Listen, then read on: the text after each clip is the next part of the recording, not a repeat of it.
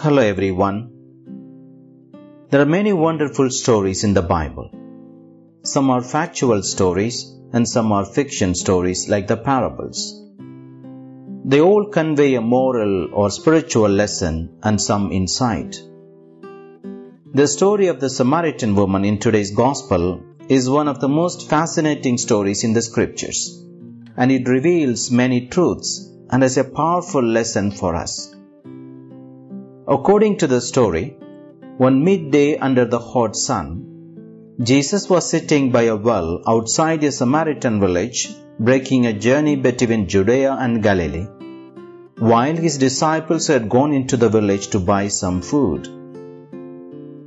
When a woman showed up to draw water from the well, Jesus asked her for some water. Jesus' simple request for water led to a long conversation with the woman. Now, the woman was a Samaritan. In Jesus' time, the Samaritans were considered of a mixed race and half Jews, and were looked upon, religiously speaking, as unclean by the Jews. Many other conflicts existed between the Jews and the Samaritans, and the hatred between them was intense and long-standing. So the woman was not only surprised when Jesus spoke to her, but in fact she appeared to be a little on the defensive and was even suspicious. She perhaps in an angry tone asked him, "How can you, a Jew, ask me, a Samaritan woman, for a drink?" Of course, at that moment, she had no idea who Jesus really was, aside from the fact that he was a Jew. Despite her indifference, Jesus turned to something far more important and offered her living water. Friends, what is living water?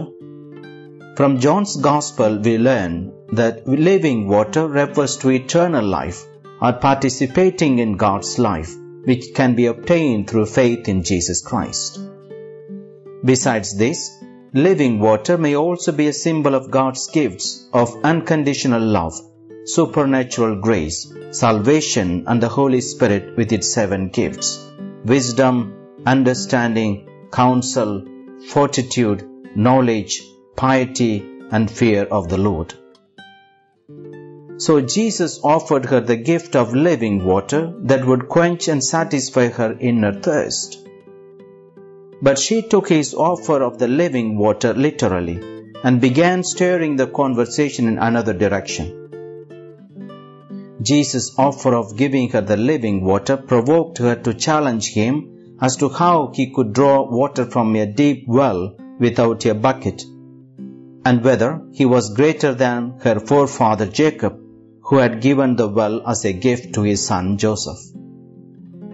In other words, the woman questioned Jesus' ability to provide such living water. Friends, knowing that she lacked the intelligence to understand his words, Jesus told the woman that anyone who would drink of this living water would never thirst again.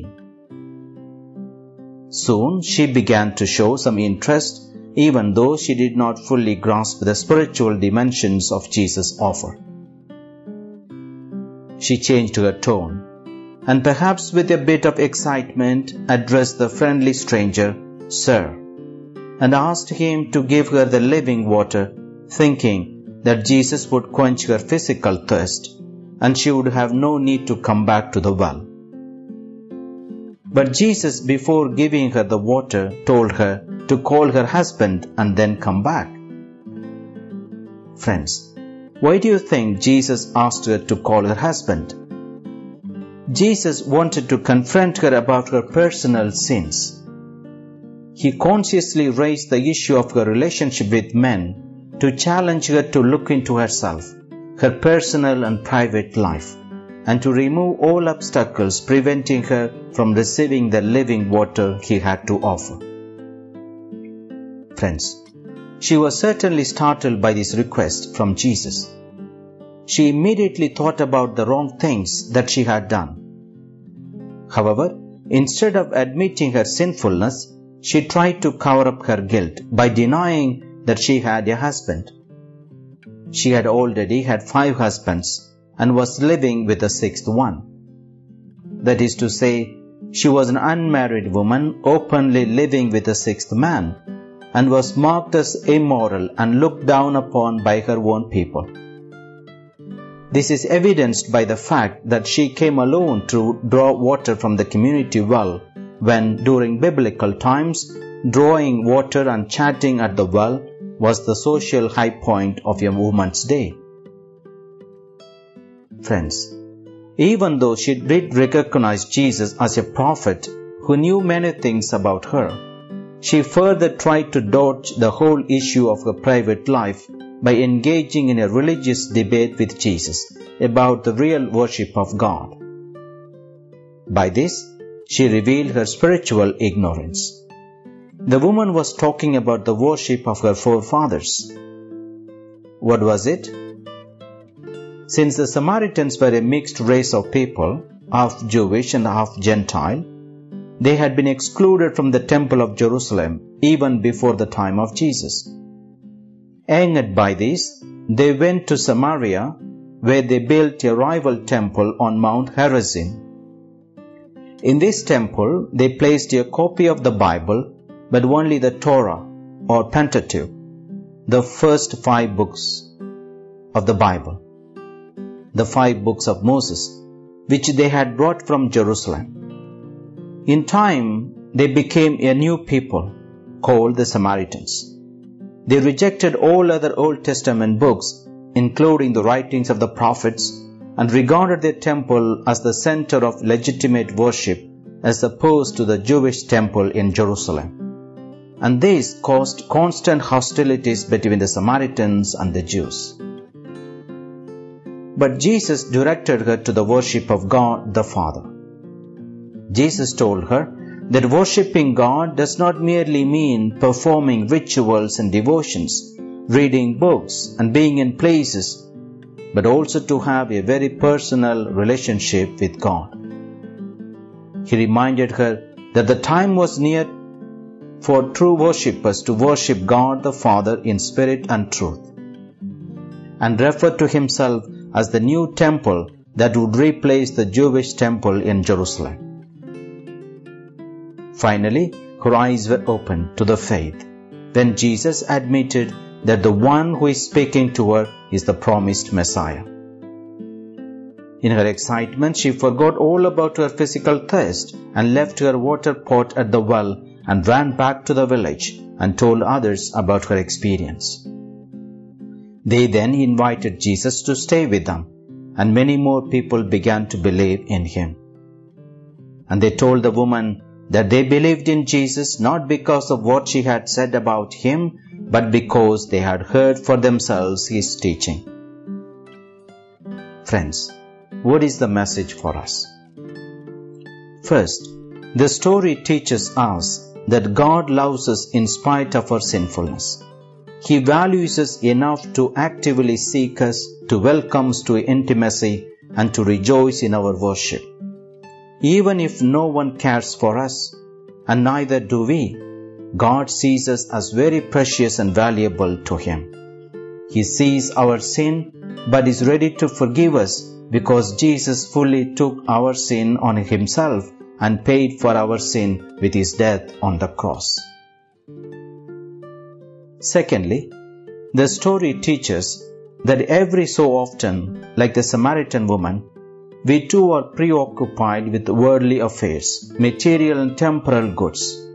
Sometimes, in our worship of God, we give more importance to norms, ritual, traditions, and visible and tangible objects, rather than be concerned with the internal disposition of the person and our personal relationship with God.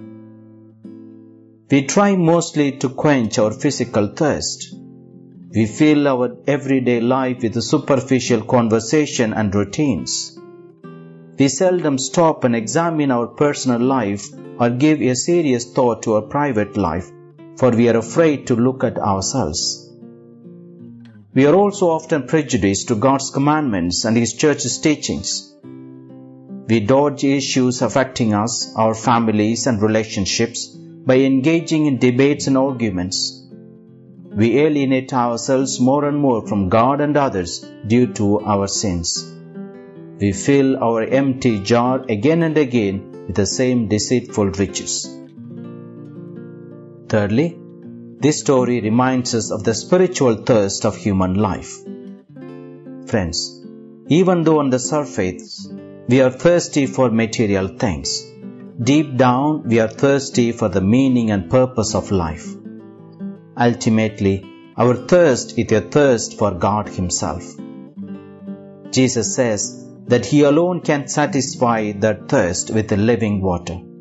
But to receive the living water that Jesus offers, we must believe in the supernatural gift, the gift of the living water.